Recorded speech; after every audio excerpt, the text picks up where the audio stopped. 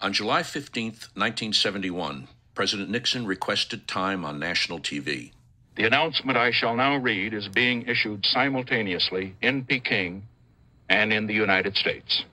Knowing of President Nixon's expressed desire to visit the People's Republic of China, Premier Zhou Enlai, on behalf of the government of the People's Republic of China, has extended an invitation to President Nixon to visit China. The effect was electric. The idea was almost unimaginable. The Washington Post said, if Mr. Nixon had revealed he was going to the moon, he could not have flabbergasted his world audience more. The Cold War was raging. In Southeast Asia, China was North Vietnam's ally, and Richard Nixon's credentials as an anti-communist were long-standing and impeccable. But in the fall of 1967, Nixon wrote a seminal article about Asia after Vietnam. Taking the long view, he wrote, we simply cannot afford to leave China forever outside the family of nations.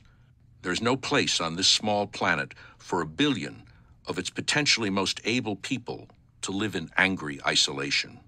In January 1969, in his first inaugural address, President Nixon confirmed his determination to change America's policy toward China. We seek an open world. A world in which no people, great or small, will live in angry isolation. On February 17, 1972, after 2 years of secret and delicate negotiations, the President and First Lady were on their way to China. Premier Zhou Enlai was waiting at Beijing. In 1954, the U.S. Secretary of State had snubbed the then foreign minister. Nixon wrote in his memoirs, I knew that Joe had been deeply insulted by Foster Dulles' refusal to shake hands with him. When I reached the bottom of the steps, therefore, I made a point of extending my hand as I walked toward him. When our hands met, one era ended and another began. A few hours later, the president met with Chairman Mao Zedong. The 79-year-old leader was in frail health, but the lively hour-long meeting included philosophy, history, and banter.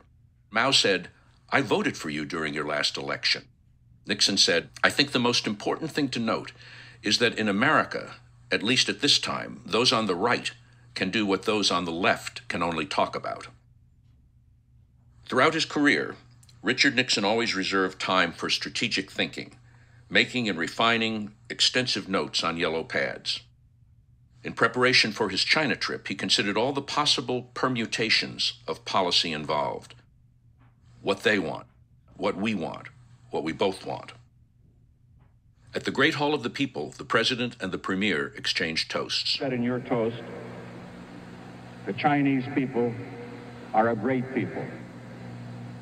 The American people are a great people. We have at times in the past been enemies. We have great differences today. What brings us together is that we have common interests which transcend those differences. At the end of the trip, diplomatic ground was broken with the Shanghai Communique. After covering the points on which both sides had reached agreement, they proceeded to detail their different positions on all the other outstanding issues. Nixon referred to this in his final toast to Shanghai on the eve of his departure. That communique will make headlines around the world tomorrow. But what we have said in that communique is not nearly as important as what we will do in the years ahead. We have been here a week. This was the week that changed the world.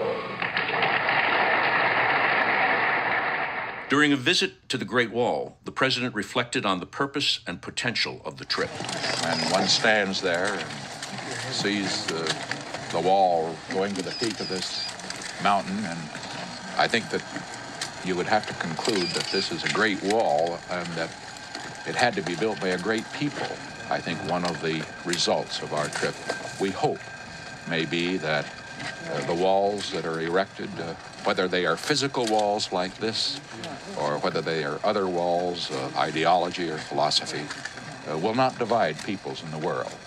That peoples, regardless of their differences in backgrounds and their philosophies, will have an opportunity to communicate with each other, to know each other, and to share with each other those particular endeavors that will mean peaceful progress in the years ahead.